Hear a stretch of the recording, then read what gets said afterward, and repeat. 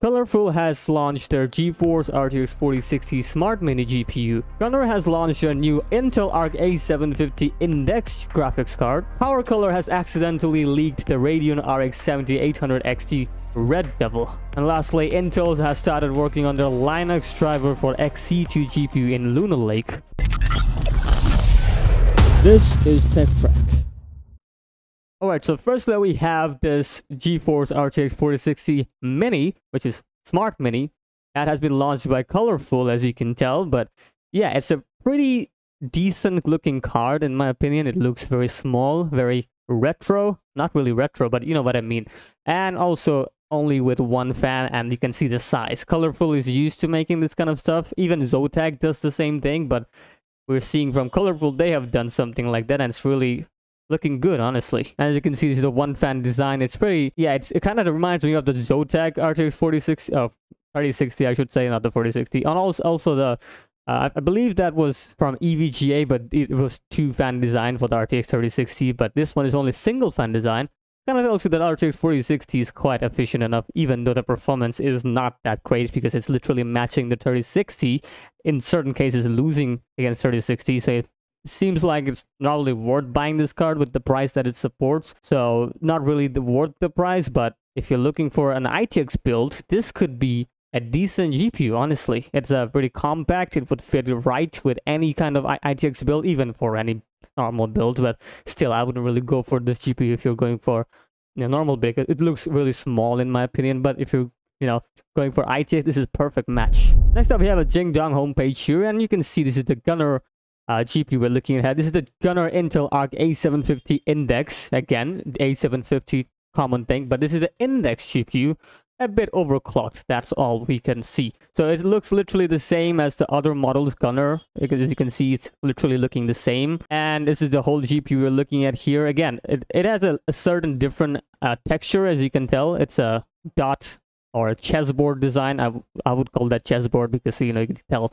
that there's a certain look in it. So, but yeah, GUNNIR has made their Arc A750 here, which is looking pretty good, and it also comes with the two 8-pin connectors. So again, it's a decent GPU. A750 is quite cheap, and right now it's coming at 1699 yuan, I believe that is the currency. So if you translate that, it's still quite cheap in my opinion.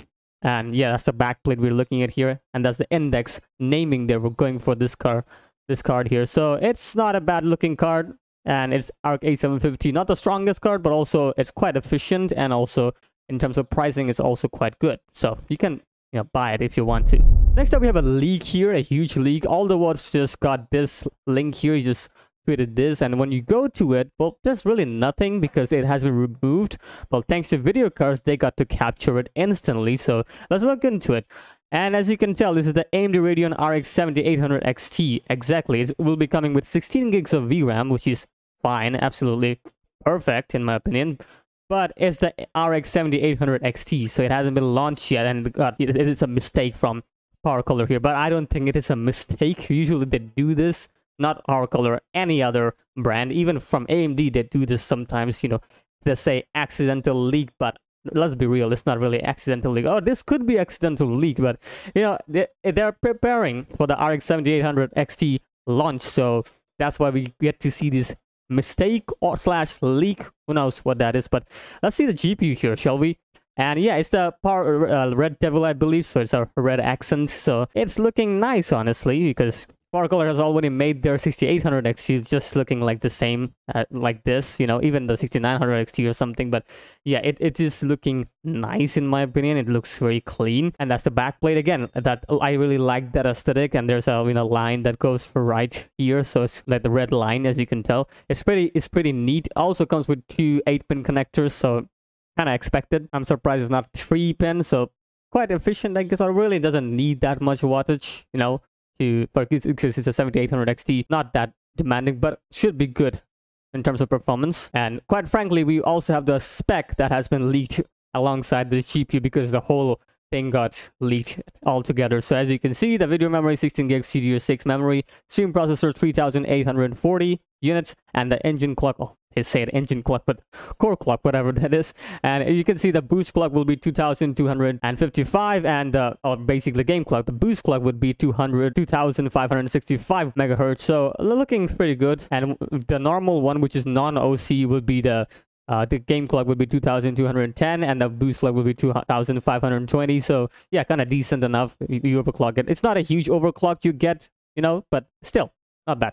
The memory clock is quite fast, 18 Gbps, and the memory interface is not crippled, unlike NVIDIA, which is 256-bit, so that's nice. And of course, TX12, and the bus is PCIe 4. We get to see the die. They just leaked everything. So that's the die. Of course, it's an MCM GPU, so you can tell there's a 4 MCDs, 1 GCD, so you can literally tell that is the case here. And that's the whole GPU. We're looking at the heatsink. I don't think there's a yeah, there is a vapor chamber. I believe that's a vapor chamber. I could be wrong, but I think that is a vapor chamber with the heatsink on it. And the card is looking pretty neat, because you know, Red Devil's cards are always neat looking and aesthetically pleasing. So yeah, there you have it. The not GUNNIR, Red Devil RX 7800 XT has been revealed by Power Color here. So it's a mistake, but also it's kind of interesting to know that this card exists and will be coming soon enough, because they are preparing for it. And lastly, we have something interesting from Phoronix report here, and as you can tell is that Intel begins working on XE2,